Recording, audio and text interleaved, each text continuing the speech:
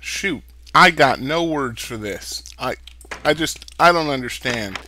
Like, I guess it's the randomness of how maps are made, especially when you go deep underground like I've been doing, and just spending your entire lifetime underground, checking out different lava areas and sorting out caves.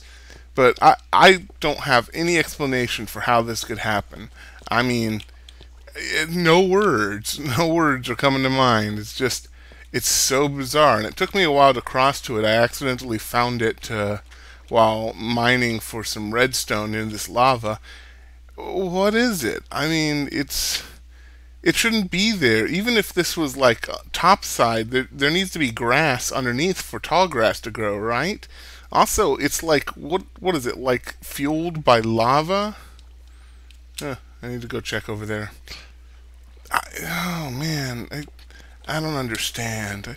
I don't understand Minecraft physics anymore. I, I'm gonna go get a beer.